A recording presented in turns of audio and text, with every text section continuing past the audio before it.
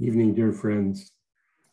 Welcome on this Thursday of Easter week to the Daniel Berrigan collective webinar with Ruby Sales on the politics of resurrection.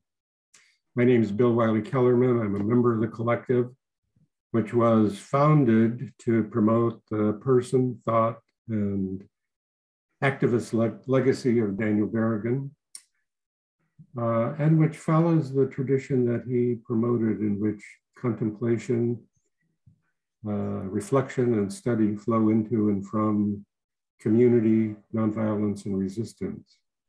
And we seek to create spaces for dialogue between Dan's writing and contemporary communities of resistance, and hence this conversation with Ruby Sales, whom I'll introduce shortly.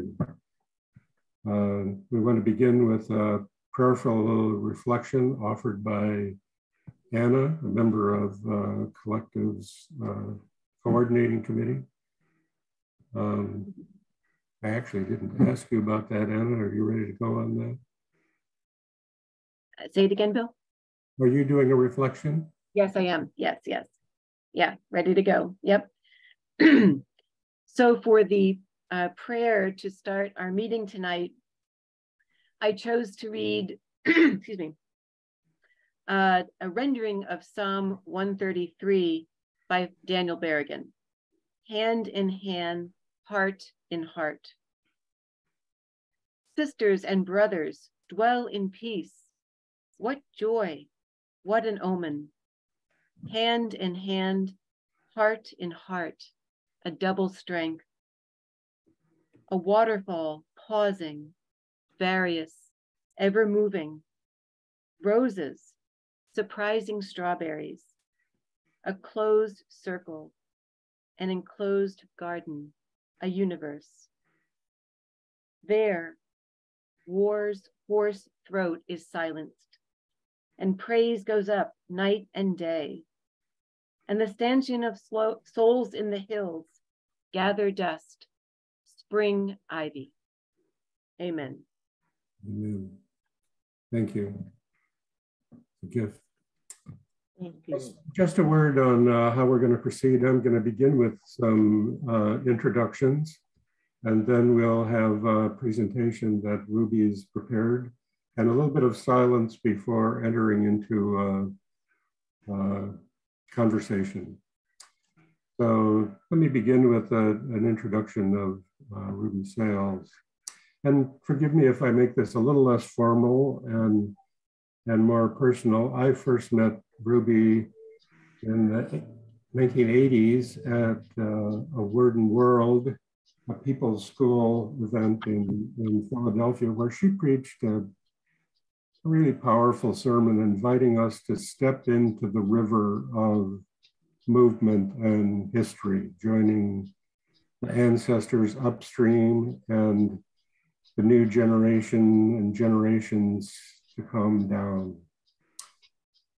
At the time, I knew of her history as a young member of SNCC and the voter registration organizing in Lowndes County, Alabama, where in the summer of '65, she was part of a group that was held in the Haynesville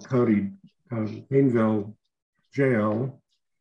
And among the group was Jonathan Daniels, an Episcopal Divinity School student who was part of the organizing work. And almost immediately after their sudden release, he was gunned down right before her by a deputized resident of Haynesville. She herself subsequently attended Episcopal Divinity School herself as an Absalom Jones scholar, and upon graduation founded the SpiritHouse Project, which has been the base of her work since then, focused especially on racial justice. She's much attended and honored as a social analyst, a theologian, a writer, and preacher, one of the founders of SAGE magazine, a scholarly journal on Black women. And just for example, she was a keynote speaker at a gathering of nationally renowned theologians to discuss public theology reimagined, hosted by and later broadcast on NPR's On Being with Krista Tippett. And additionally, most recently, she's subject in Sam Pollard's newly released film, Lowndes County, The Road to Black Power. I could read an impressive list of citations and engagements, but I think it's even more important to say, at least in my way of thinking, that she's a movement elder to so many, and she's really mentoring a new generation of organizers and justice seekers. My last time with her was before the pandemic, when she summoned a group of white men, mostly younger, where she guided us in the question of how white supremacy was less a privilege than a corrosive assault on our souls, not only conforming us to a deadly culture, but really deforming us. And it was issuing a call to vulnerability and healing, not unlike, I think, what we'll hear from her in this evening on resurrection and technocracy. And for that, and for her presence this evening, I'm in her debt and say thank you, Ruby Sales, and welcome. I also want to introduce Cheryl Blankenship, who, after we listened to a gospel music introit, Come Ye Disconsolate, sung by Roberta Flack and Donny Hathaway, Cheryl will read remarks that Ruby has prepared. Cheryl Blankenship is partner and co-director with Ruby in the work of the SpiritHouse Project. She's the one who manages the day-to-day programmatic activities, fiscal activities, supervising staff and volunteers. And she also has an impressive history of administrative work in higher education and in government, for example, with AmeriCorps. And we're so grateful that she can join us this evening. After the sung word and the presentation, read presentation, we'll take a brief period of silence and deep listening. Welcome to you as well, Cheryl. I think I'm going to play this. Let me know if the quality is not good.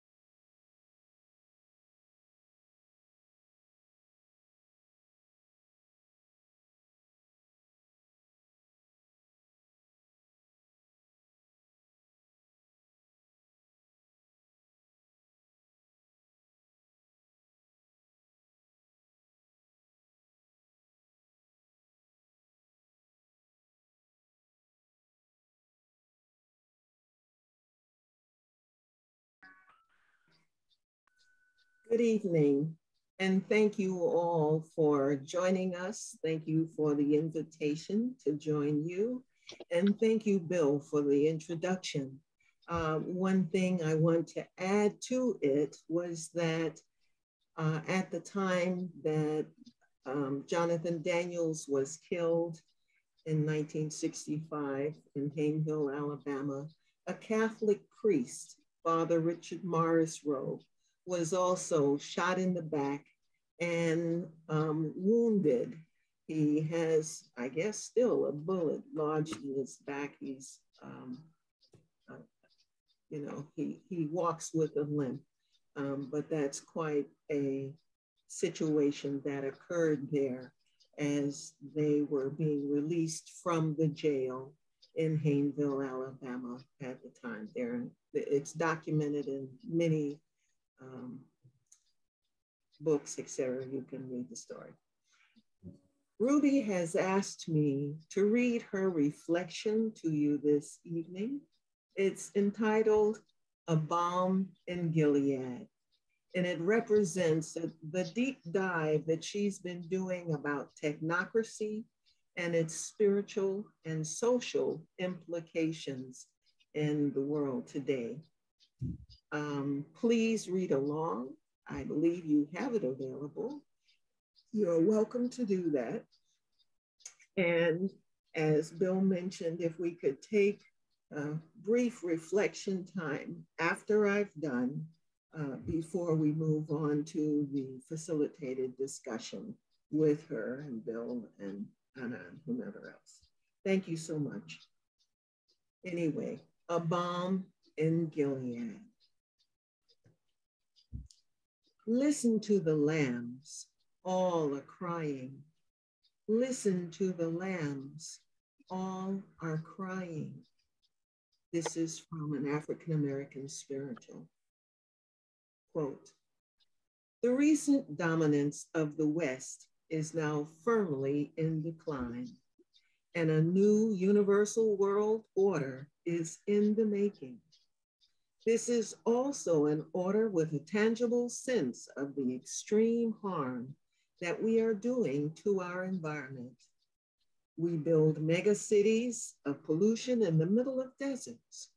We cut down large swaths of forest all around the world, destroying both wildlife and the air we breathe.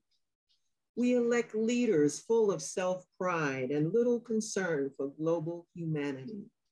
We fail to prepare ourselves adequately for a world in which a long line of anticipated catastrophes and disasters and the precipice is lining up for us. We tip endless muck into the oceans and rivers so life cannot survive. We turn all of human sensitivity and life into a deluge of digital dehumanization. And wherever we look, if we do look, we can see a morass of inequality. The rich and their unqualified greediness doing so much more damage than the poor, who are forced to suffer so much. The deep structural divides over men and women, different ethnicities and sexualities, and more are embedded in deep levels of violence. An unbearable suffering stalks the world in many places. End quote. This is by Ken Plummer from Critical Humanism, a 21st Century Manifesto. Sojourners, how many of you feel unsteady in your soul from loneliness and low-grade depression and suffering which you privatize and hold tightly and secretly? Do you pretend that life is great and amazing despite feeling low levels of depression, loneliness, unsteadiness, and growing feelings of irrelevance? Do you long for a community of reaffirmation and intimacy where you can talk openly and honestly without being judged or indicted in a society of winners or losers? Do you feel as if you are caught up in a mighty speedball where changes are happening so fast you can't keep up with them? You are absolutely right. Something is happening in the world that is changing the nature of what it means to be human. This question is a socio-spiritual one that requires us to look deeply at the world around us and our place in it. Despite the promises of technology and despite the ways that it makes our lives seem easier, it intensifies the violence and systemic blows that separate us from God, each other, and all aspects of creation. Often, we engage in horizontal hostility towards each other instead of reflecting on the socio-spiritual causes and sites of systemic and spiritual wounds. To turn around in another direction is not easy, especially today in a global world where we are in the midst of a socio-spiritual, biological, economic changes and challenges, which, according to Klaus Schwab, are fundamentally revolutionizing the way we live, work, and relate to one another. In its scale, the fourth industrial revolution is unlike anything humankind has experienced before, disrupting fundamentally, altering the ways that we live, work, and relate to one another. These changes are so profound, fast-moving, expansive, and new that they disrupt and unsettle almost all of our values, rituals, ethics, and theologies. Schwab locates the magnitude of these changes and disruptions within a fourth industrial revolution. This revolution has the potential to improve every aspect of our lives in areas of government, healthcare, education, and the environment, including the climate. However, instead of bringing relief to communities around the globe, people of God are crying out for comfort. They hunger for righteous and hopeful news. Many of God's lambs, who are also members of your communities, feel hopeless, powerless, and spiritually exhausted in the face of so much contention, brokenness, and suffering. We all, each of us, desperately search for signs and sites of hope and meaning in a time of socio-spiritual crises in rural and urban sites of desolation and human disposability. In a socio-political culture fraught with calamities which often appear beyond our control and which seem greater than our capacity to fix, we urgently need safe spaces where we can work together to figure out what to say to each other and how to say it. These socio-spiritual malformations impact many dimensions and degrade the vitality of our lives as well as our relationships with God, each other, and all aspects of creation. They must shape the nature of Christian theology in a global world where in 2017, 1% of the white men control more than 50% of global wealth, and the top 30% control more than 95% of global wealth, while 70% of us had to split the remaining 5%. These statistics paint a dire picture at home and abroad of unprecedented hunger and poverty. According to statistics from Feeding America in 2017, 34 million people in the US face poverty, and before COVID, 37 million Americans were chronically hungry. 10 million were children. COVID-19 has intensified hunger and poverty. It has left millions of families without a dependable income, and more than 54 million Americans experience food insecurity. As was the case during Jesus' time, The economic disparity between the rich and the poor is staggering. Additionally, gentrification continues to move economically dispossessed communities out of cities into rural sites of desolation and isolation without access to food, clean water, hospitals, transportation, and jobs. Millennials occupy the unique position of being the firstborn inheritors of a digitized global world where the shroud of death hangs on every doorpost. Although the unique position of millennials affords them benefits that were unimaginable to their parents and grandparents, they bear the weight of the socio-spiritual malformations and social perversity of a death-driven technological industrial complex.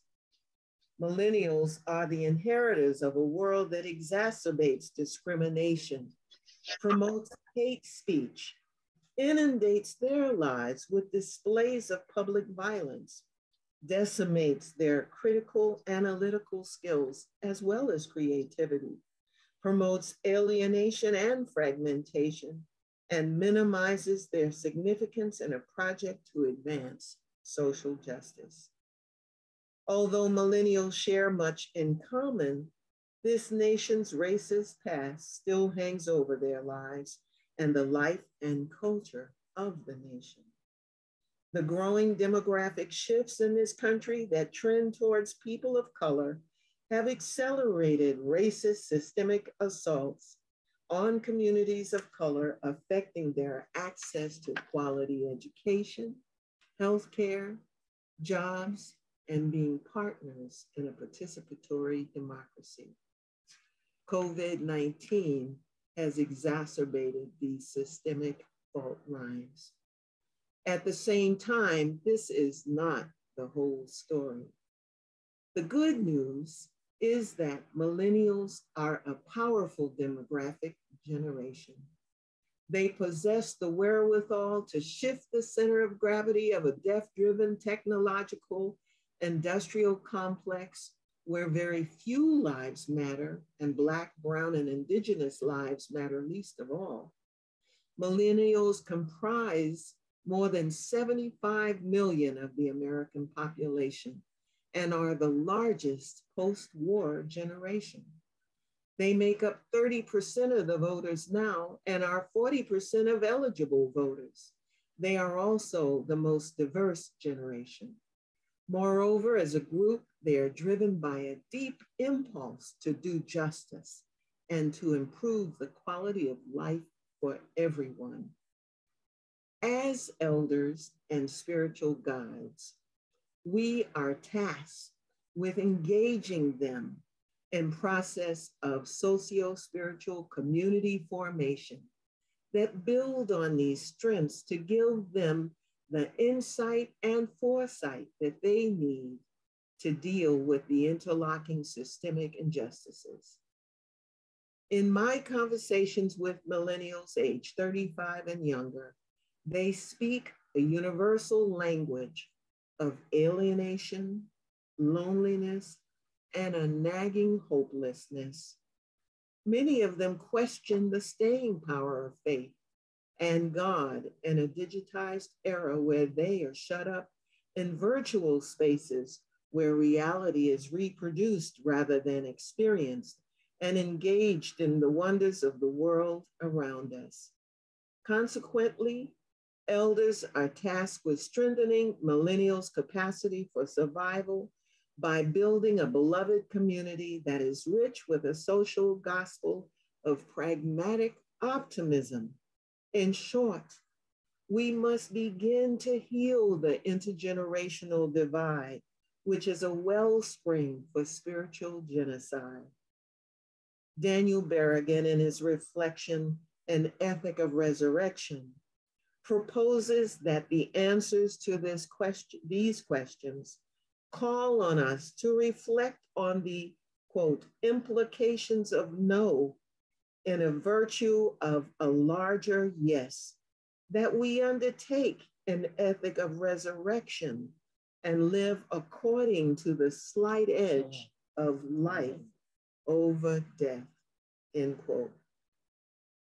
Both Berrigan and Plummer underscore Jesus's reminder to Nicodemus that in order to offset the deadly consequences and scars of empirism, we must have a resurrection of the spirit, which gives new and unblemished substance and vitality to our lives with God and each other. Instead of becoming warriors of destruction, we must become peacemakers and reconcilers who live in harmony with the earth and all that is in it. Our brother Berrigan's beautifully poetic theology and Jesusology provides us with the eye wash to cleanse our eyes of the socio-spiritual debris. The debris clouds our vision and interferes with our ability to clearly see the systemic hands among us whose power predicates itself on dehumanization, fragmentation, vilification, criminalization, commodification, and physical annihilation, all of which are single and collective acts of premeditated murder by those white worshipers of death in a culture of crucifixion and non-redemption. I can't promise you that we will quickly and easily solve all the issues or understand the complexity of the problems or identify all of the hope zones. However, I can promise you that if we burrow deeply into the systemic and collective harms of injustices, we will move on a pathway towards recapitulation, reparations, redemption, reconciliation, resurrection, and restoration, which Jesus hollowed out. Our knowledge gained in the 20th century teaches us that we must speak in tongues about the human condition. At the same time, I am deeply aware of how difficult it is to speak in tongues without losing our particular lives or our unique somebodyness. Yet, we must, if we are to become whole and relational human beings who embody our multidimensional selves. To paraphrase Ken Plummer, we must develop 21st century manifestos of critical humanism and theological reflections and spiritual practices that offer pathways toward formulations of intersectional perspectives and relationships. Both of these are open projects rather than closed theories. They are ever-changing endeavors to remake and rethink a narrative that leads us towards building a beloved community in the 21st century, where the world house is on fire. Despite what appears to be overwhelmingly bad news, there is good and hopeful news. We are not entrapped in bad history. Because of God's grace and mercy, we have, in the words of my Black ancestors, the power to rise up holy and sanctified when we rise. Thanks be to God for the power of resurrection. Amen.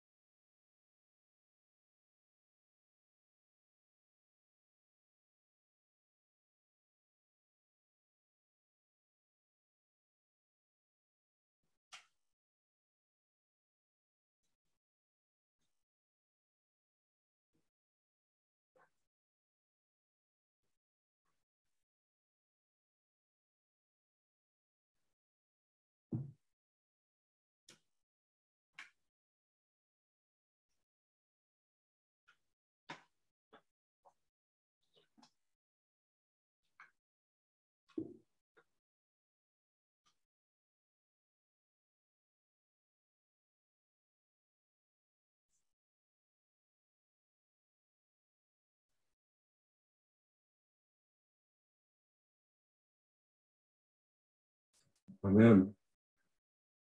Amen.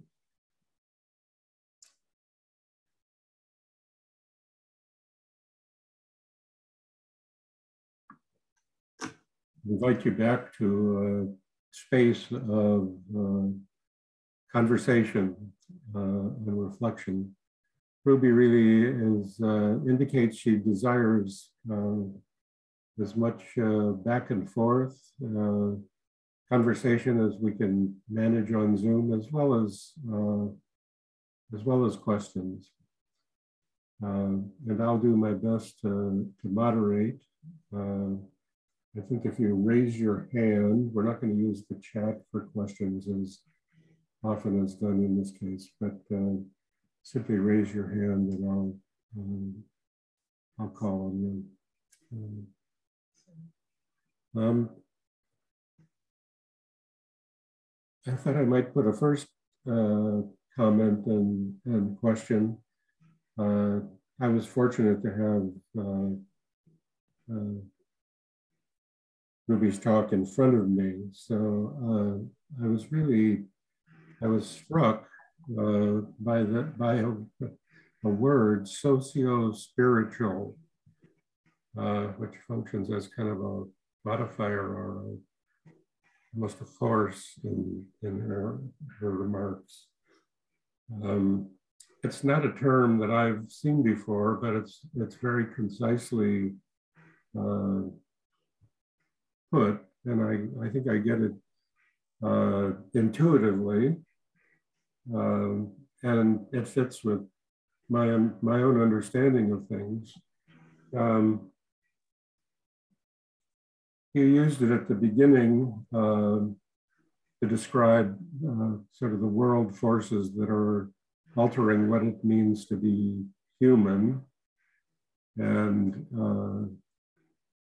a socio-spiritual force of malformation made by the technological industrial project. And I think similarly back to what I was saying about our DC gathering on likeness. But it comes up repeatedly, but you also use it with respect to elders and guides who point the way to socio-spiritual community movement formation. And it seems to me like a pivotal term that's carrying a lot of weight and is really sort of the basic, compacts the basic thesis that these structures, social structures that we're facing and struggling with and that are shaping our lives have a structural dimension, but also a spiritual one. Those are sort of one and the same, so that their impact is on our own souls and spirits, if I get what you're saying.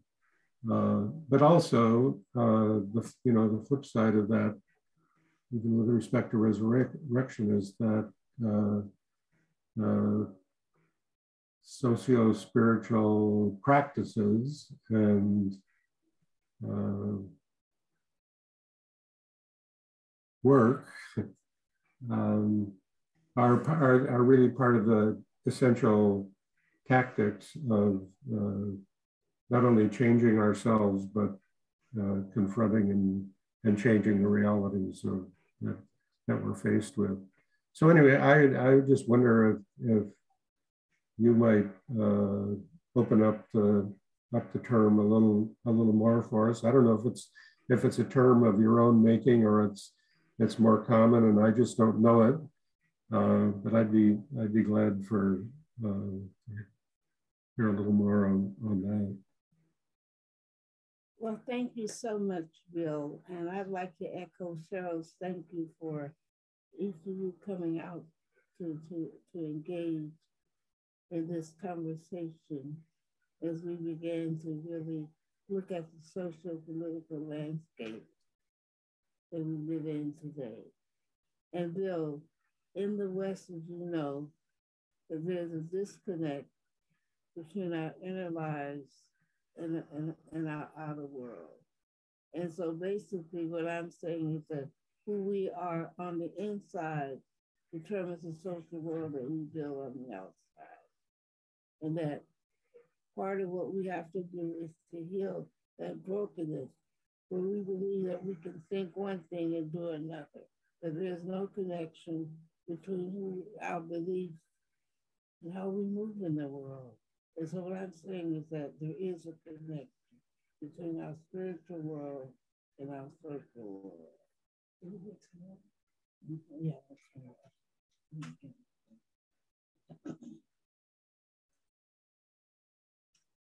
Excuse me, my throat.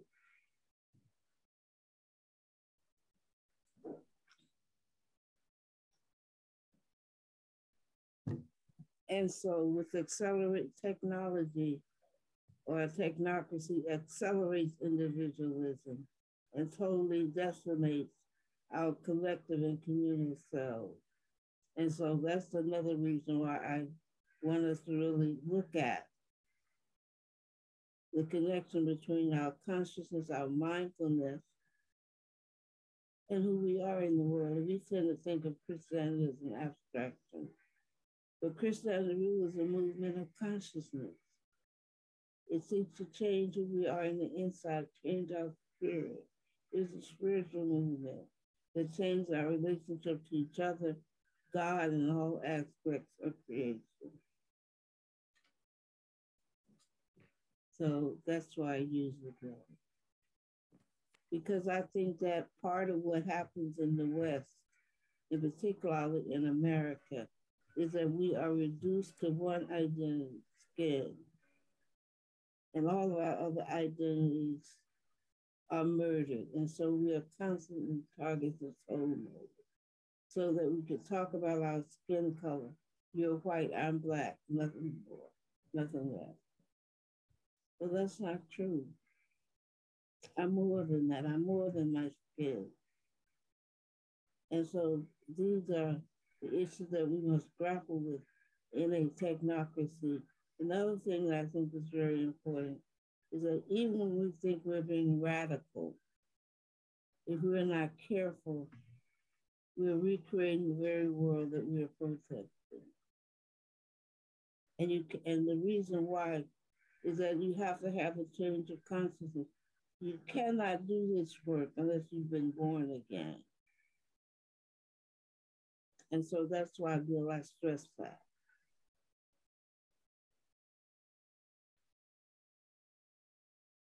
I just like to ask people, was that too much to take in one setting?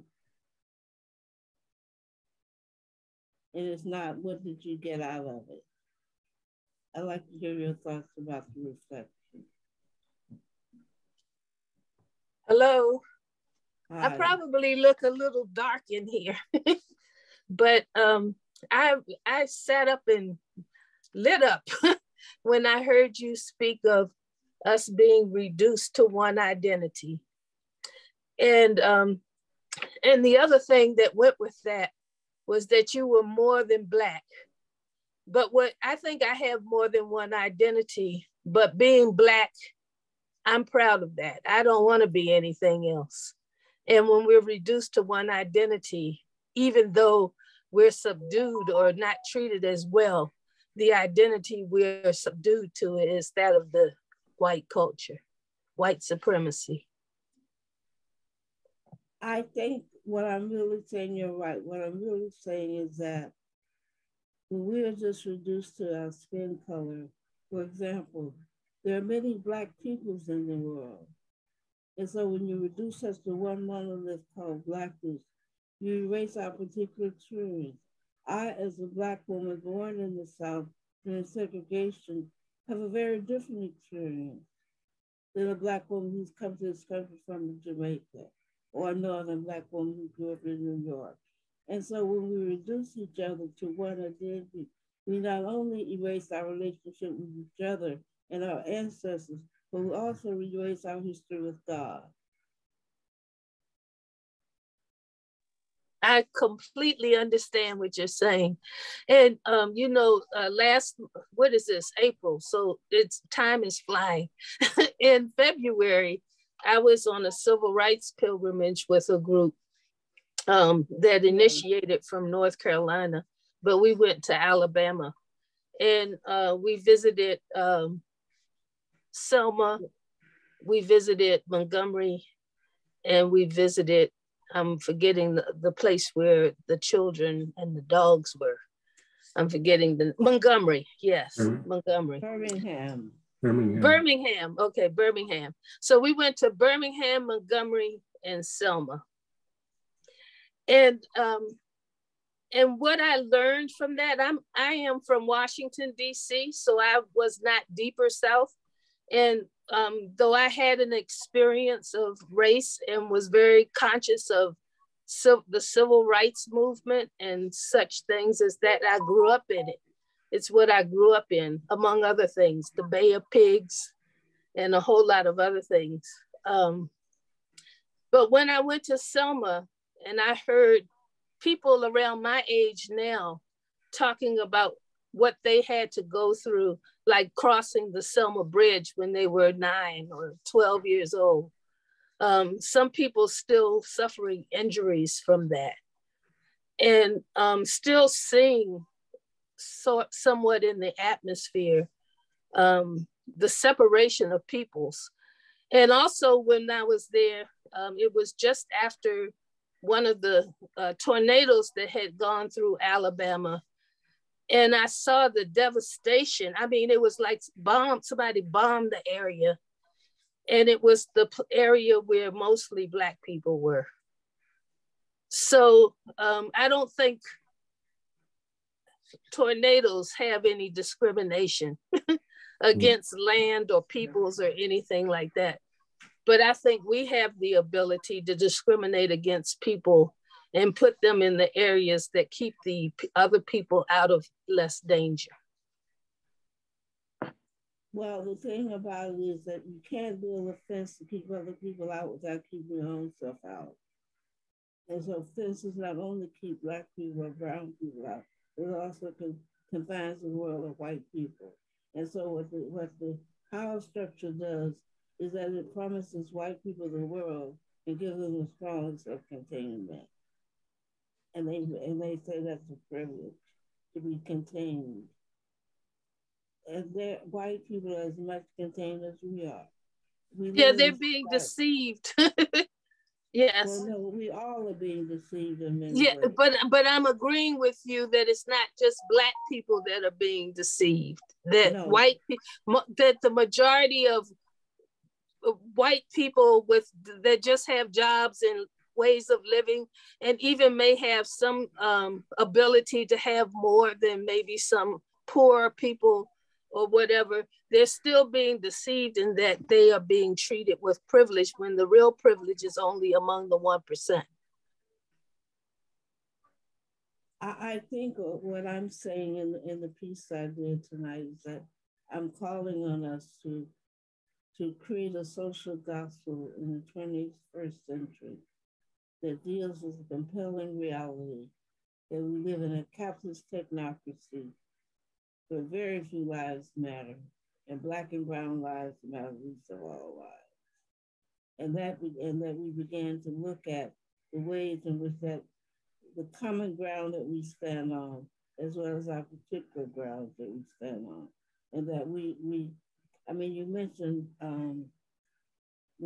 what Black people endured in Selma, but that should not have been a surprise, because look at what this country has been engaged in, a project of genocide, violence from its very inception, when it committed those acts against Native American people. Yes, that's true.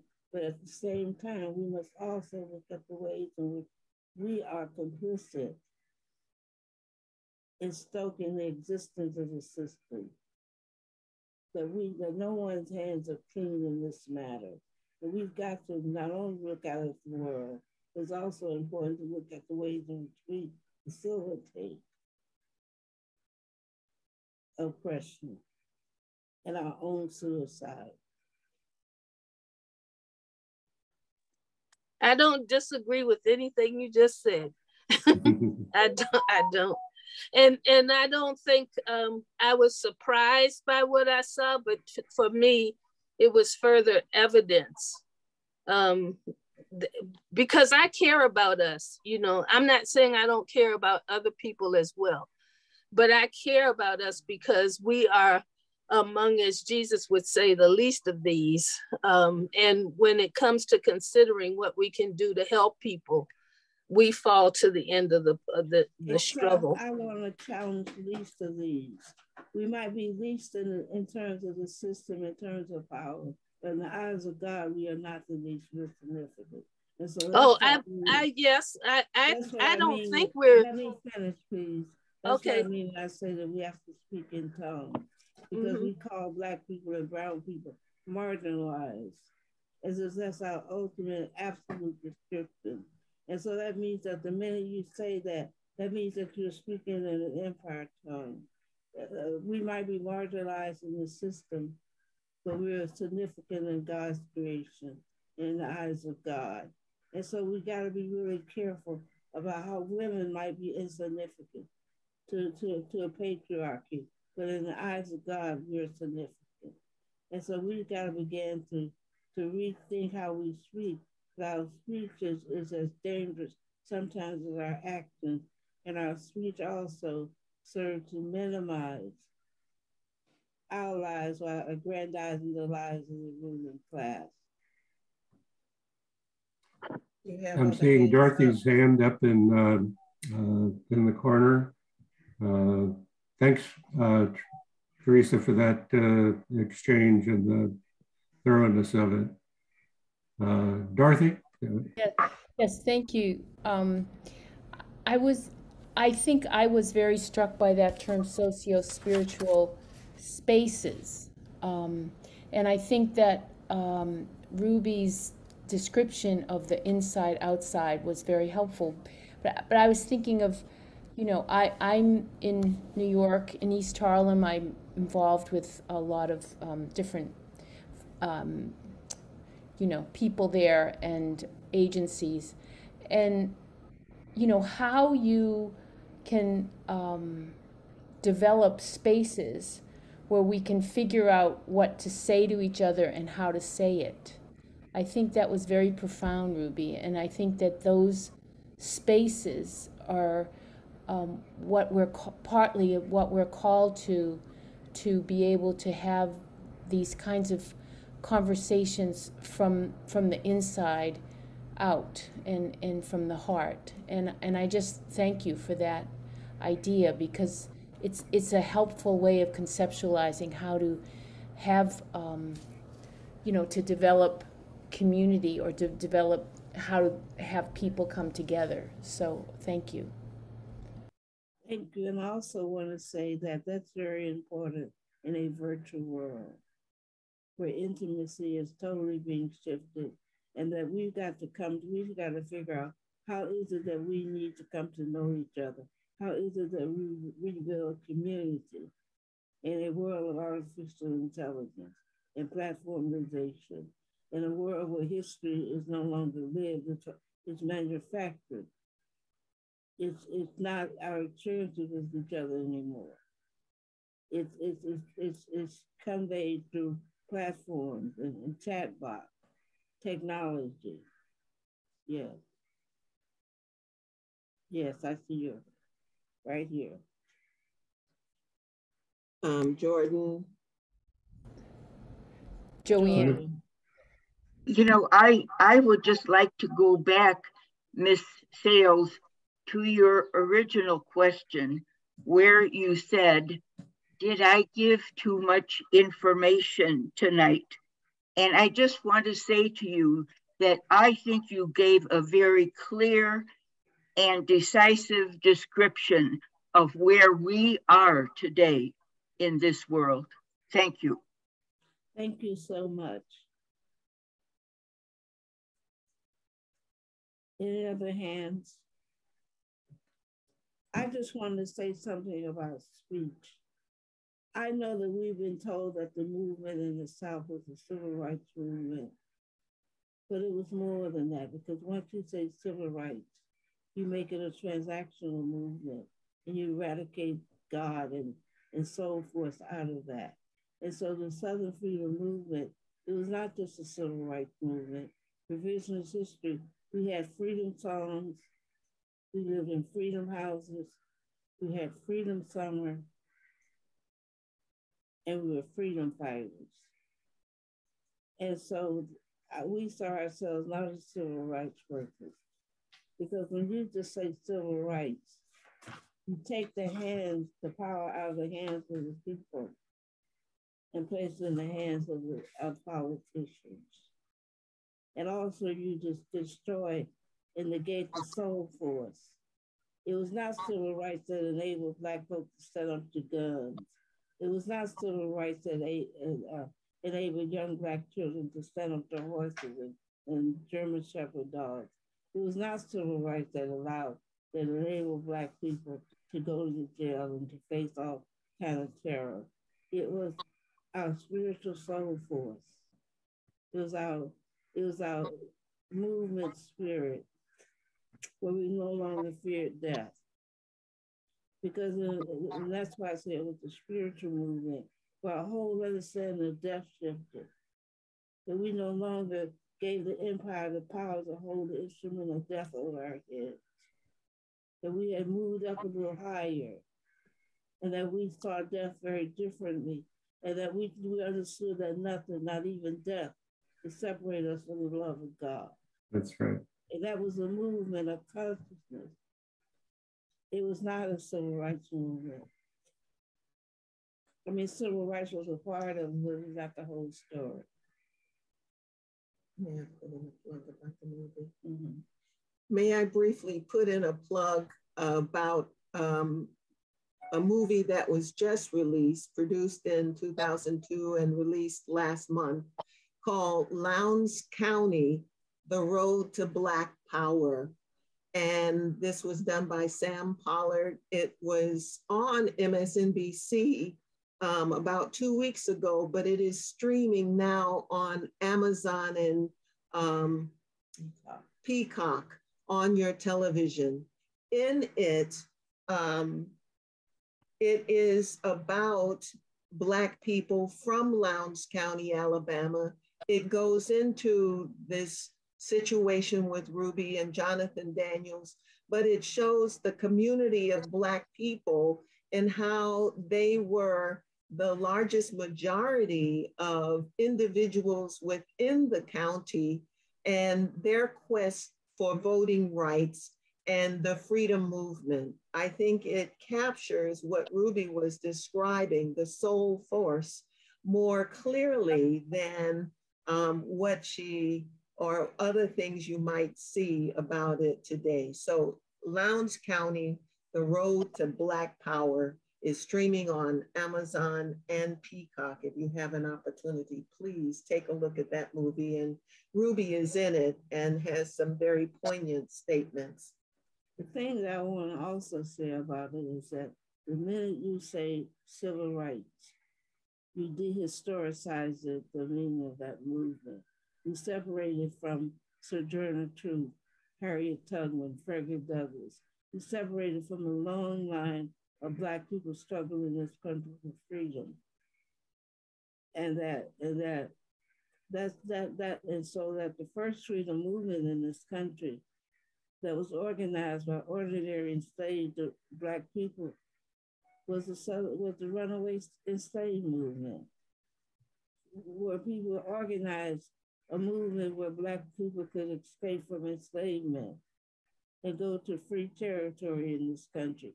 And so Black folk have always been struggling for freedom in this country, not just civil rights, because when you say civil rights, you had the lynchings, you had the religious aspect, you had the Black church convention movements, you had all of that. And you reduce it to a struggle for voting rights or lunch counting. But we were in it for more than a hamburger. We were in it for, as Martin Luther King said, to redeem the soul of America. It was a movement of redemption and reconciliation. Excuse me, Miss Sales, it was never my intention to offend you by using the word civil rights. I grew up through the civil rights movement. I know about Jim Crow. I know about what happened after emancipation. Wait, first of all, you didn't offend me, but I feel like that's a common mistake that we make in talking about the movement. So I think it might be common to you, but for me, when I say civil rights, I'm not disconnecting. I just wrote a book about Harriet Tubman, by the way.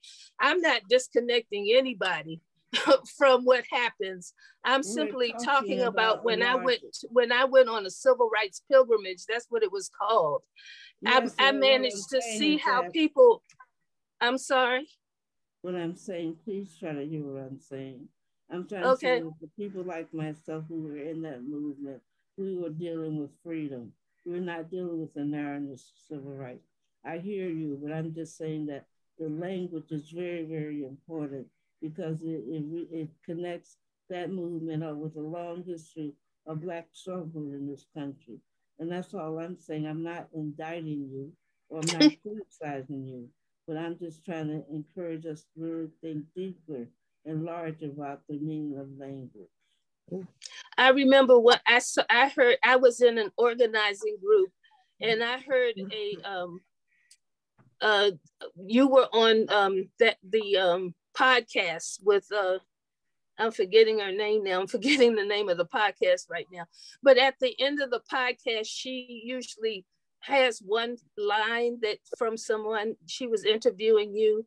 And there's one line at the end that she repeats after when the podcast is about to end. And you said that in the civil rights movement, that we ended up giving our children to those who did not love them. So I kind of understand what you're saying about when you put one movement or one action into the center of everything that has happened. But I just wanted to assure you that I don't do that to myself mentally. Why are you taking it personally? Why are you taking it? Because when I was trying to share with you. This is not fair to everybody who's here. That's okay. If you and I would like to have this conversation, we can have it on the telephone. I'll give you my phone number. But I don't think it's fair for us to get in a knot about something that I'm not even saying is not even relevant to the conversation, because I didn't indict you. I'm talking about a way. It's like I know that I'll give you an example. It's very hard to change how we use language. I know that people are more than skin, but yet I say Black because I've been so socialized into using that language, and that it's very hard to say African American or Jamaican American or Irish American. It's so hard to untangle people from a monolith because we've been so programmed. So when I say Black, I'm very conscious that I'm committing a violation against the very speech that I'm encouraging us to do. But I also say, look, I'm human. And we all are, as Reinhold Niebuhr said, we're not above culture. And so that we're not trying to be perfect. What we're trying to do is to trust each other enough to be vulnerable. The purpose of a movement is not to see the bad in people, but a movement recognizes the good in people that they don't see in themselves, and that it calls them to that goodness. And so movements are predicated on hope. They're predicated on the assumption that we can all change. And it gives each of us the benefit of the doubt. And it writes no one's obituary until they're dead. The movements are about transformation and hope. I'm seeing a couple of hands, and I'm going to go to, I think Terry Moran was up first there. Many things that you said, Ruby, struck me, particularly kind of naming the low-grade depression that so many of us feel like we're in or experience. And I just found it very helpful to hear you name that, because often we tend, I think, to blame ourselves. Yes, that I should be more resilient, or I shouldn't let this stuff bother me. Whereas, as you said, the socio-spiritual space that empire wants to put us in causes this low-grade depression. So again, I appreciate you naming that. The other phrase I really loved was you talked about Dan Berrigan's writing and person, I think, as being eyewash. And I thought that's a great expression. And how much each of us needs to continually do that eye washing, because the bleak socio-spiritual space of empire is just so deep and so pervasive that unless you're consciously resisting, unless I'm constantly washing my eyes with something, it's going to impede my ability to see and to see resurrection. So I wonder, I don't know, did you know Dan, or could you say a little bit more about how you experience him, as I do, as a healthy eye wash?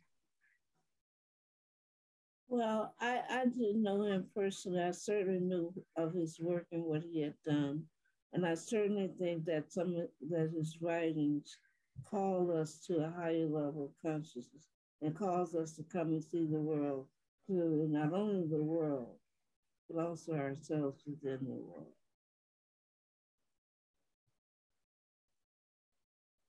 Thanks. Anna Brown. I mean, what do you think about the notion that resurrection is not an event, it's an everyday process?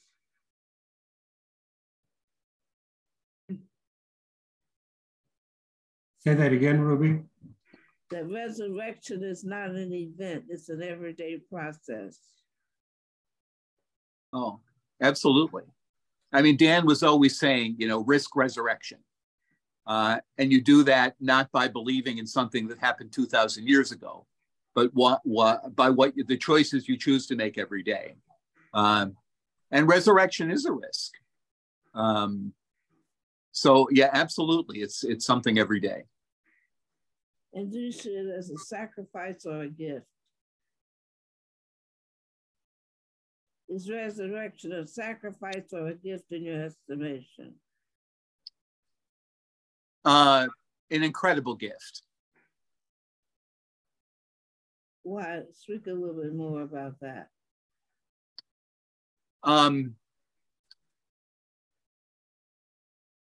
Well, I mean, I just went for that because sacrifice seems so grim. But just the idea that death doesn't have the last word. And that also with resurrection, one of the characteristics of it is that nobody recognized the risen Jesus. Their dearest hope was right under their nose, and nobody saw it. And that's a powerful reminder to me that there's an energy in the universe. My dearest hope is already a gift to me. And I've got to open my eyes and move myself to act according to it. So I see it in a gift that way. Can I make a case for event as well as I want to kind of want to hold them together as Is that Bill? Yes. Okay, yeah. yes. Go ahead. I want to hold them together almost like quantum physics. You know, it's a wave and a particle. I do think resurrection is something on the eyewash topic that we're always looking to discern in history and community, and it happens. You know, you sort of glimpse it. It happens here and there, now and then, and part of the spiritual discipline that of discernment that we undertake with our eyes wide open is to recognize it and see it in moments that it happens. And at the same time, it's a practice itself, and it's an everyday, as you called it, a dynamic process. I would say, and you were asking about, you know, does it involve suffering? I think resurrection involves the freedom to face consequences that can be very hard. But I don't think that's like the prerequisite or something, you know? That make sense? Yes, it makes a lot of sense. I was thinking about the fact that baptism is one of the steps towards resurrection. Mm-hmm. The crossing over into a new life is also a kind of resurrection. Mm. Yep. And then when we cross over, then when Jesus is baptized, now don't forget that he then goes into the wilderness. And he knows that in order to move forward in the direction that he feels called to, is that he's got to erase that social spiritual hubris, the appetites that would impede his ability to carry out his mission. And although he went through that process, as Black folk would say, tell me, how did you feel when you come out the wilderness? I felt brand new, and my heart did too when I come out the wilderness. But when Jesus came out the wilderness, it was at the end of his resurrection, because then he had these experiences along the way, the woman with the flow of blood, the Syrophoenician woman, the conversation with Nicodemus. So Jesus himself was in process, always moving towards it. Yeah. Yes. Want to welcome Anna back in, and she's got her hand up there. Thank you, Bill. Anna. Thank you, Ruby. I agree with an earlier commentator who said that the clarity of your talk, the power of your talk was such a gift. And I'm so deeply appreciative for all that you shared with us tonight. I guess I want to say many things, but maybe the first thing, you started by asking us to listen to the land. Yes. And that resonated with me because I'm here in New Jersey, in Jersey City, and it was 90 degrees today.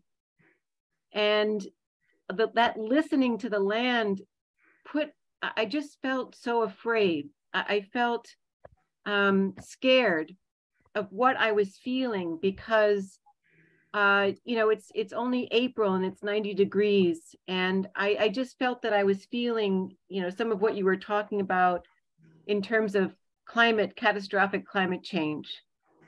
And then it was interesting, I was going to ask you about that, but then as I was listening to your responses to some questions tonight, I was so moved by the creation of safe spaces and how you spoke about that and in song, in houses, in Freedom Summer. And I was also very moved by when you spoke about, you know, to not dehistoricize, to see our ancestors and the way that they moved. And in some ways that spoke to my fear, that said, okay, look at it, but create those spaces and look at the long line of ancestors that has done the work. And we continue to do that work in the many areas that you spoke of tonight. So that was one comment. The second one was when you spoke about being shut up in a virtual world. Wow, that really, and one way I think about that is I'm a teacher at a college, St. Peter's University. And when I first started teaching many years ago, I'd walk into the classroom and it was filled with sound. Everybody was talking to each other. It was great. But when I walk into the classroom today, it's totally silent and everybody's on their phone. And it lends itself to that loneliness that you were talking. I miss my students. I miss them. And it's, you know, there's a feeling of loneliness and of alienation. And I try to make an effort to go up to each of them and you know, try to talk to them. And somehow I think they think that's kind of weird because, you know, because they're, as you said so well, they're shut up in that virtual world. And I don't know, maybe any comment about that, or I wish they could listen to you, because I just felt so uplifted tonight. You know, I came in with that fear of what I was feeling today as I was listening to our beautiful land suffering in this tremendous heat. And then I listened to you and I felt so much better. Those are my comments, but thank you, Ruby, thank you. You know, I work with young people, Anna, and one of the things that just really, I didn't understand this until they told me that they live in a prompt culture. They live by prompts. Yeah. They get their prompts from the phone. They want, in classes, they want the teachers to give them a prompt to tell them how to think about something. And so what we're witnessing in young people is the death of the creative spirit. And so that we must begin. I just really worried that we were going too freely into a technocracy without asking the salient questions about what are the implications of what we're doing. That is, and that we live, and that we too freely give all our lives to a surveillance state. Yes. I mean, we really don't think about the decimation of privacy. And that for the convenience of a benefit, we just hand over everything. We don't look at surveillance and the dangers of surveillance in a society that has a long history of McCarthyism, of opening citizens' mail, of overreach in people's affairs. I mean, I just sometimes I get very, very concerned that somehow we have suspended our critical analysis and we have become lambs that are going to the slaughter. Start asking the very hard questions that we need to be asking about the social spiritual landscape that we live in today. For example, we don't ask, what is the relationship between the COVID, the fact that people in power knew that COVID killed people and that vaccinations would help, but yet they allowed millions of people to die. That is not by accident. That is the same reason why state-sanctioned murder of Black people has accelerated in this country. That's the same reason why schools are militarized. That's the same reason why people are dying, Black women are dying at the birthing stool. It's because very few lives matter. And Black and brown lives matter least of all. What does it mean to live in a society where human labor is becoming less and less relevant in a society of robots, artificial intelligence, It's even changed the meaning of it, what an intellectual is now. Mm-hmm. And who produces knowledge now. The whole production of knowledge is basically out of the hands of intellectuals, and it's in the hands of technocrats. And we're just not paying attention. And that not only does it change our social world, it also changes our religious and spiritual worlds. Because we will press something and we will call it an icon, we will call it materialization of a little object on a computer, an icon. Only God is an icon. And so in so many ways, we are becoming complicit in our own erasure. How do we talk about what it means to be human in a world of nanotechnology, where men have the power to manipulate the gene pool? What are the regulations and bioethical questions that we should be raising in the 21st century about the limits of technology? Yes, I again, Ruby, thank you. It's so clarifying. And one thing I'm noticing also, and we're reeling in the colleges and universities because you mentioned the word prompt.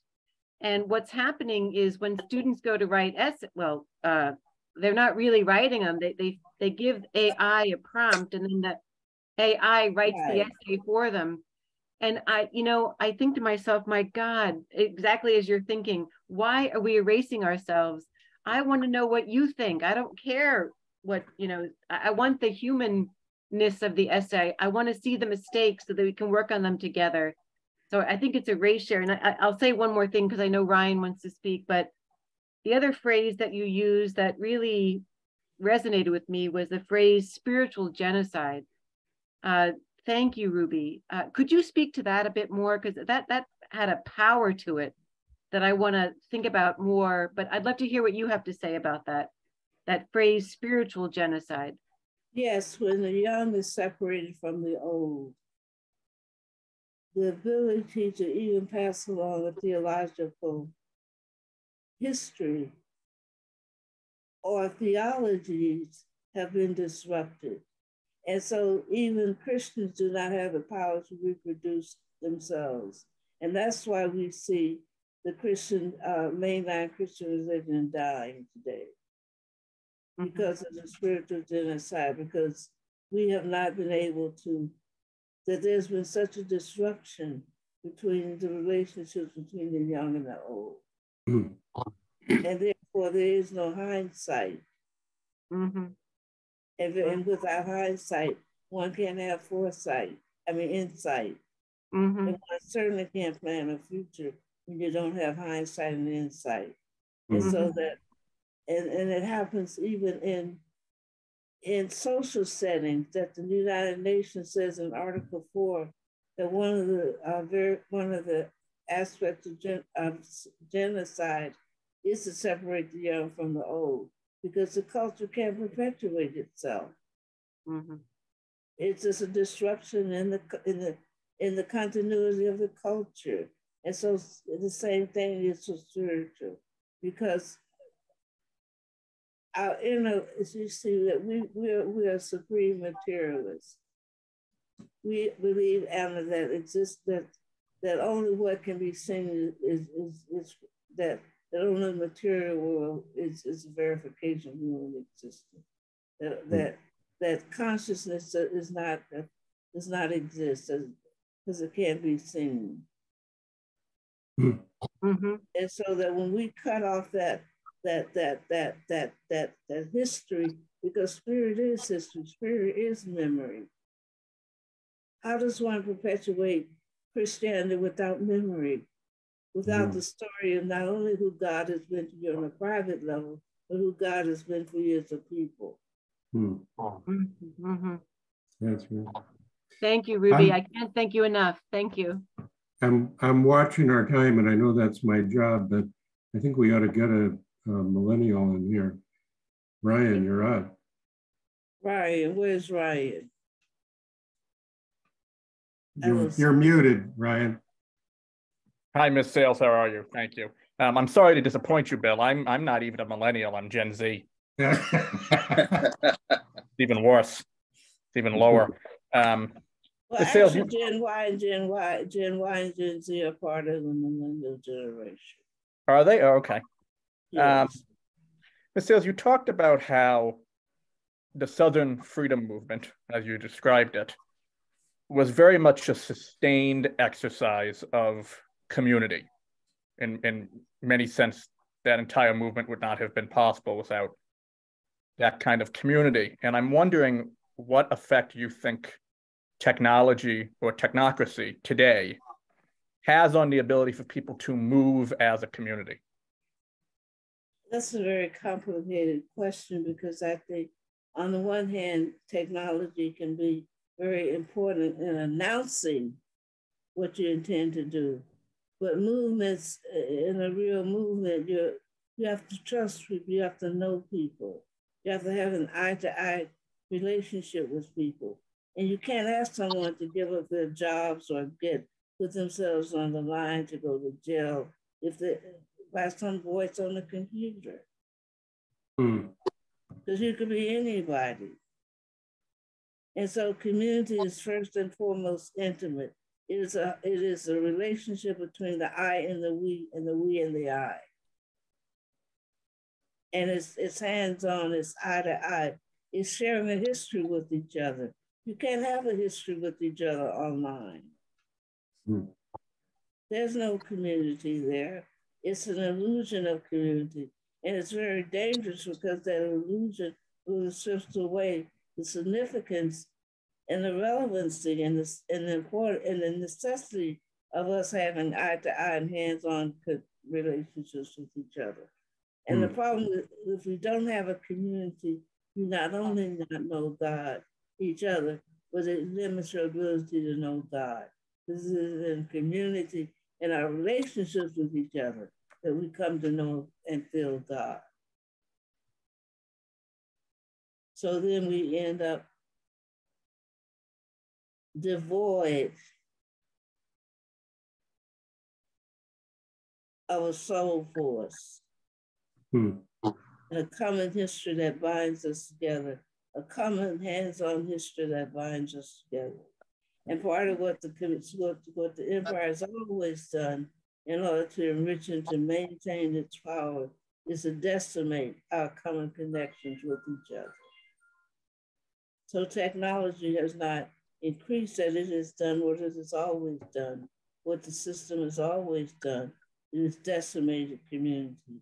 Whether communities were decimated because people had to migrate, because whether or not they had to immigrate, or whether or not they had to flee terror and oppression, all those things decimated. It was called dispersion. The system has always rid itself on dispersion and scattering in diasporas. So to me, we must figure out a way, if we're going to use technology, we must figure out a way how it might be used in a positive way. But I don't think you can ask anybody, you can't have a movement online. I am going to honor our time space here. What do you think, Ryan? No, I'm sorry, I agree. Many years ago, Bill Quigley, this is an anecdote, had asked Daniel Berrigan, his lawyer, had asked Dan Berrigan who his heroes were, because Dan was a hero to so many. And reportedly, Dan's response to Bill was, "I don't believe in heroes, I believe in community." That he rejected this idea that there was one person, one savior that was coming in and fixing things, and it was only really done through community. But that community was not built online, of course, because there was no online at that time. In 68, that community was built through retreats and civil disobedience and protest actions that made people intimate, not only because they were taking part in the actions together, but they spent time in prison together. They spent time in courthouses together. right? And so there was an intimacy there as well. So I agree. I think that this is why our identities are very important. Once we claim, every time we claim another identity towards a wholeness, then we claim another community. Mm-hmm. And so if we just have one identity, that means that we are then segregated from all of ourselves and all of the communities that are embodied in our multiple selves. And that's the common connection, is the multiple selves in the multiple communities that are in all of us. And that what the empire does is that it separates us from those selves. And in doing that, it segregates us from the communities that we are a part of. And it makes us, not only separates us, but it also makes us detach ourselves, dismember ourselves. We're no longer members, we're dismembered from the whole. And we become a fraction of who we are. But can you name how you are multiple communities? What are you? Okay, Trevor wants me to say I'm an African American. One community, I'm a woman. Another community, I'm an elderly. I'm a senior. Another community, I'm a Southerner, so forth and so on. Right.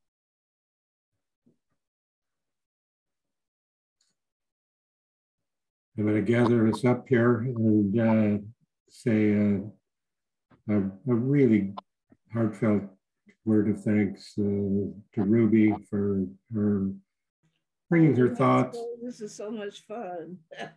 I'm glad it was.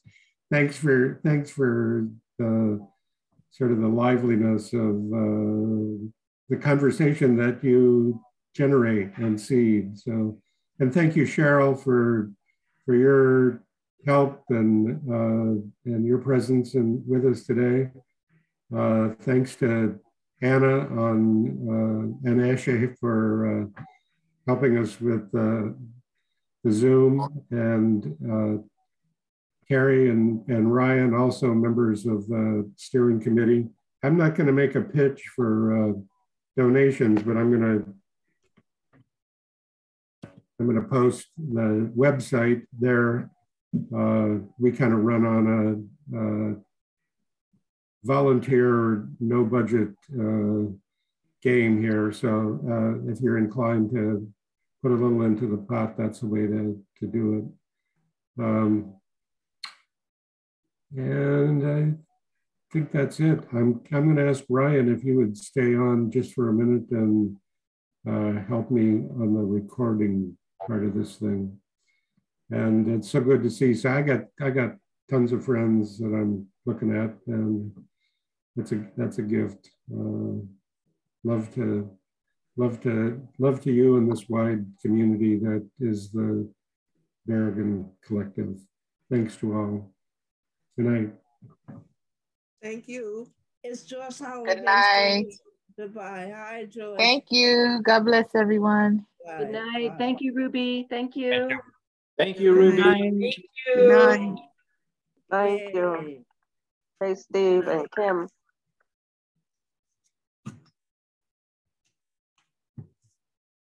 How is it?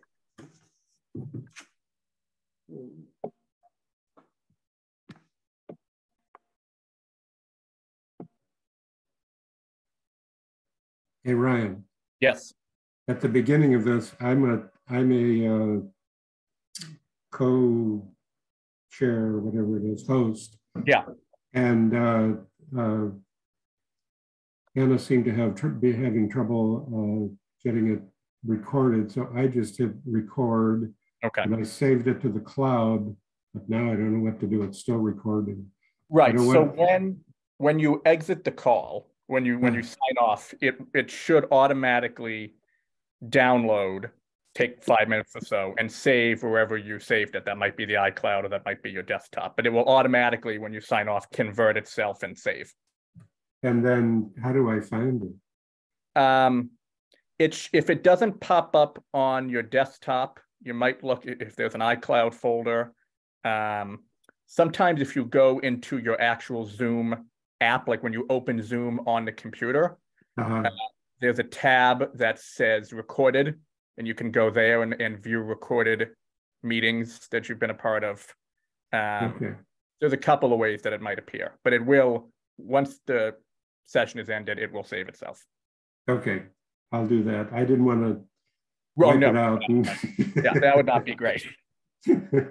All right, thanks for your help. Your questions at the end were great. And, I'm glad Ruby didn't let me close it down before you got the Bill Quigley story. And it's a good story. Yeah. Yeah. All right. See you soon. See you soon. Thank you.